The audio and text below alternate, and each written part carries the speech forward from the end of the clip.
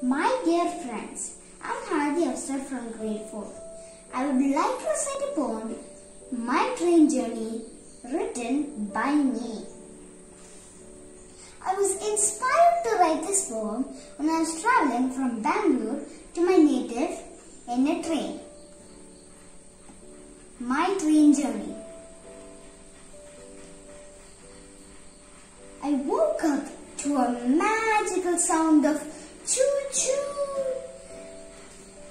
to find myself in an amazing train, traveling at high speeds away from the city to the destination which has been waiting for me. I closed my eyes for a second and opened for a surprise of millions of lights flying in the sky. Those were fireflies illuminating the trees like fairies waving their magic wands over the seas. Using their light to guide beings. Now I know why God has made dark nights to see these fairies like flickering lights, dazzling the world with its brilliance, shining the way for billions. Lost with cold sleep and dazzled by the moon, crossed many tunnels and bridges in a boom.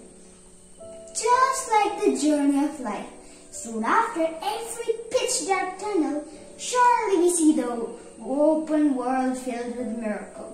Soon after every anxiety purchase, surely we see the world of welfare. In conclusion to this spectacular hour, I fell asleep to the rhythmic melody of the train. Thank you and have a nice day. Bye-bye.